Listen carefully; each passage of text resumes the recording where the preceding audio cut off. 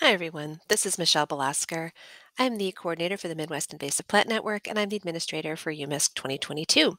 Thank you so much for registering for the event. Purpose of this video is just to walk you through using EventMobi, which is our online conference platform. And this information is going to be relevant to you whether you're participating in person in Green Bay or participating remotely. Um, for the most part, if you're going to be in Green Bay, the most beneficial way to utilize the app or utilize EventMobi is going to be by downloading the app. And you can do that here at eventmobi.com/app. And then just make sure you download it to whatever smart device you're going to have with you at the conference. If you're participating remotely, you're most likely just going to want to use eventmobi.com and log in here so that you have the benefit of a larger screen for when you're watching the live streamed sessions. So let's log in here. And first important thing to note is you're going to need the event code to log in, which is simply UMISC 2022. And that's the same for everyone. And then you're going to be prompted to log in. And the other important thing to note is that you need to log in with whatever email you use to register for the conference. If you have multiple emails like I do, and the first one, one doesn't work, I don't know, try the other one. If you still can't log in, please get in touch with me. You can either use this address here, mipin@mortonarb.org, or you can use my UMISC email, which is uh, admin@umisc.net. Okay, now it's going to take us to the conference platform. And here we are. So the first thing I'm going to want you to do once you've logged in is to go up to this top right corner and edit your profile. And we encourage you to add a photo of yourself. If you're not comfortable with that, you could always put in, some other professional image, a landscape, favorite native plant, invasive species you love to hate, whatever you like. You can add your job title, your organizational affiliation. Tell us a little bit about yourself. Not required, but we encourage it. And then if you're at the conference, representing an organization and you want to link to your organization's website, Twitter, Facebook, or LinkedIn page, you can do that here. Just make sure you click Save. You can also edit your preferences. So we encourage you to leave this on, this enable messaging in meetings. This allows people to, other attendees to, message you. You can set up meetings. You can, just have conversations online. Um, if it's not something you want to participate in, you can toggle that off. We do encourage you though to leave on the notifications, especially so that important information related to the conference reaches you. The other thing, this is probably most beneficial for remote attendees. You can set your time zone so that everything in the schedule appears in your personal time zone. All right, let's go back to the home page. Oh, one other thing I want to show you before we jump back. The other things here in your profile are your agenda. So you can create a personalized agenda for the event. You'll see right now I don't have anything in here, but we're about to change that. Let's go back to the home page and click on the agenda. And here you will see a list of all the sessions that we're going to be hosting at UMISC. So let's just choose one here. And here is where you can add it to your schedule. And now when I go back to my profile and click on agenda, it'll take a minute. There it is. All right, so you can create your own personalized schedule.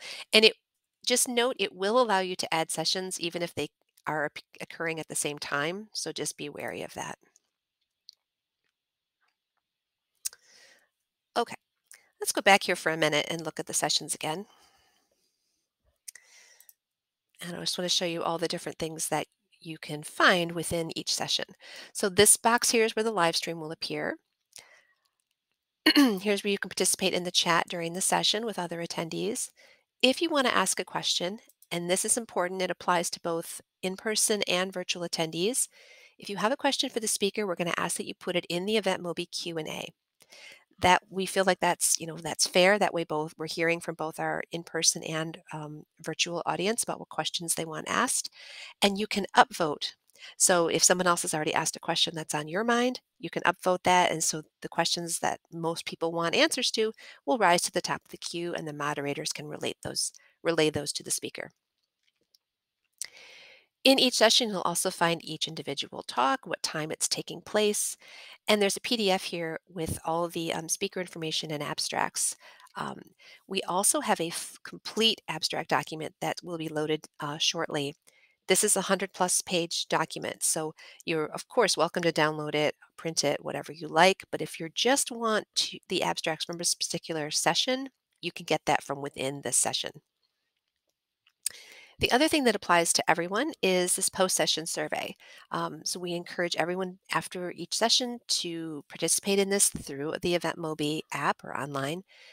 It's real simple. It's a 3-question star rating survey. It should only take you moments to complete. We really encourage you to do it because, of course, it helps us know what sessions are resonating most with everyone and helps us hone events in the future.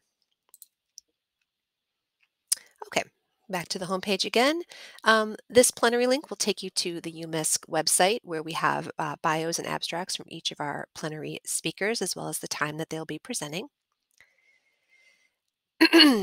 We also have links to our exhibit hall and poster hall. Now, this is probably most beneficial if you're participating virtually.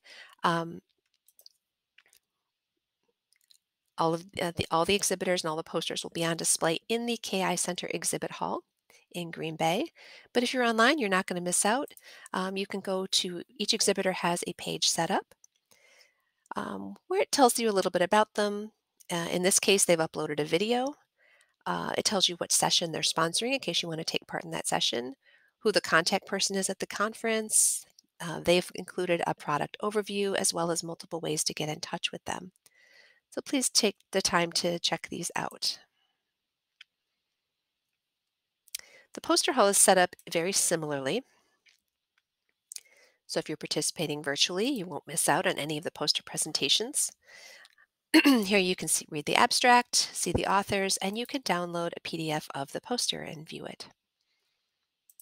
So I'll just show you that. It's going to take a moment to load here.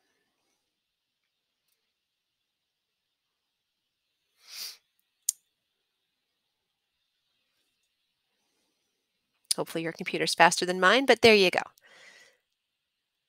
And then we're also going to put the speaker, we're going to link the speaker to each of these pages too, so that you can have an easy way to contact them if you have any questions or want to discuss their work. Finally, this is applicable to everyone. You can join an online group discussion. This is such a nice way to foster communication across all attendees, regardless of where they are. If you're having any issues, technical or otherwise, with the conference, you can share them here. Hopefully, people can also share their solutions, and the staff can post some answers to frequently asked questions. We've got a general chat set up. Just help us let's get to know each other a little bit. Of course, we need to make sure we keep this professional, please. We've got one where we can share takeaways from the plenaries. We have a SISMA after hours discussion group. Our in-person coordinators are going to have a get together after the last session, after the SISMA special session. I think taking place on Wednesday, I believe. But we don't want the online coordinators to miss out. So this is designed to just be kind of informal. So, grab your beverage of choice and take part in this for just a relaxed discussion of your strategies, your methods with regards to invasive species management, and hopefully learn from each other. And then we have one set up here to share your final thoughts. Before you leave the conference, what inspired you? What did you learn that you're going to take back and apply to your work? Um, and I want to make sure I point out that I can add to this. So if anyone has a talk, a session, a topic that they'd like to foster conversation around, let me know and I'd be happy to set up a discussion group for that. But it does have to be done by the administrator. So let me know if you'd like me to do that. Okay. Finally, probably the most important thing for our online participants is being able to actually see the live stream sessions. So everything is being live streamed with the exception of our 2 workshops. And this is going to look just like when we were exploring all the information related to the sessions. This box right here will be the live stream session. So it's just a point and click. You can take notes here, send them to yourself later, participate in the chat. Remember, if you want to ask questions, use the Q&A and complete the post-session survey at the end. Okay. And speaking of surveys and evaluations, when your conference experience is complete, please fill out a conference evaluation.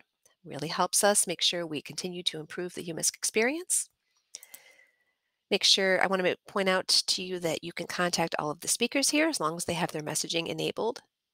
Same with all the attendees at the conference are all listed here.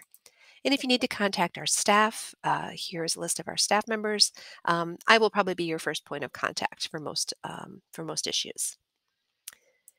And then finally, just for a little fun, we do have some online challenges set up.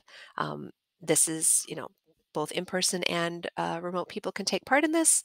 Um, just a chance to kind of get to know your hosts, our sponsors, and draw a little attention to our first UMISC art show that we're pretty excited about. Oh, and finally, we do have documents here. So this is a searchable section.